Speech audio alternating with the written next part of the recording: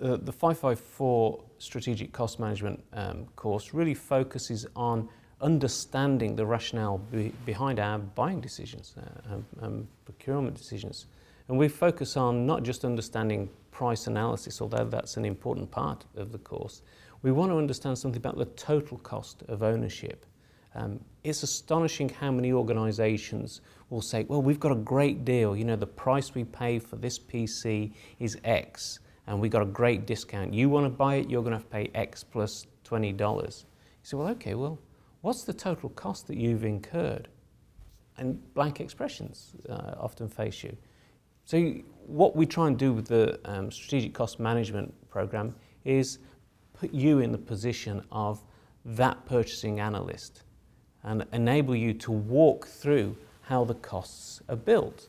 So thinking about, well, how far away have we purchased? Not just what is the logistics cost, because quite often that cost is embedded in the landed price that you pay, but how long is it taking me? So if I'm sourcing this computer from Los Angeles and I'm going to get it the next day, then I don't need to hold as much inventory of computer. I'm going to give a much better service to the users.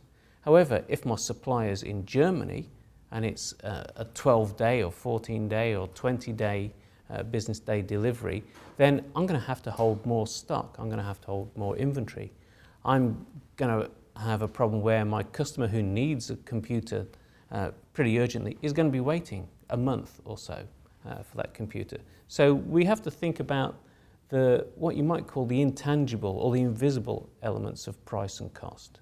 But quite significantly, we also have to look at where the direct and the indirect and the overhead costs come from, so that we've got a much better position to be able to evaluate how that procurement and how that supply chain is impacting upon us.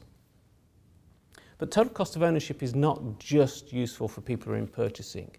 To me, total cost of ownership is one of the most powerful approaches, one of the most powerful philosophies, or one of the most powerful tools, however you want to view it, that supply chain professionals are ever going to use. Because your decisions have to be based on some rationality. How are we going to configure our supply chain for a new product? How many links will there be? Where are the resources coming from? How will those resources flow through the total end-to-end supply chain? What happens at the end of life of the supply chain? So TCO not only takes into account the upstream supply chain, it takes into account the total life cycle of supply chain. And this course is really focused on enabling you to understand exactly how you're going to construct a TCO. Sometimes it's about being able to carry out financial analysis. Sometimes it's about being able to estimate. Other times it's being able to use judgment and say, well, it's very difficult to find out the cost of a 5-day delay versus a 3-day delay. Let's build that up using our intuition. You know, if you've got people waiting for product or you've got excess inventory, both of those you can kind of use a proxy measure, people's time or the cost of holding inventory. You've got to incorporate the cost of capital that's involved in the total supply chain.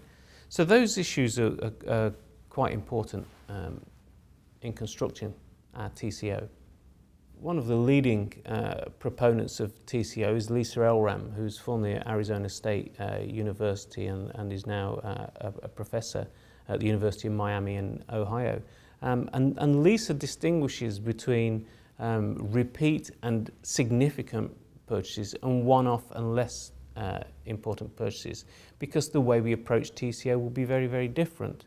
If we're looking at a long-term repeat purchase, that has a significant strategic impact in terms of the cost implications and the extent to which we need to do a cost analysis. Small scale or tactical purchases have a very different requirement. But nonetheless, we still have to be aware of how we are impacting upon the financial performance, the cost performance, and really cost is a consequence. So we'll really think about the resource implications of all of our supply chain decisions.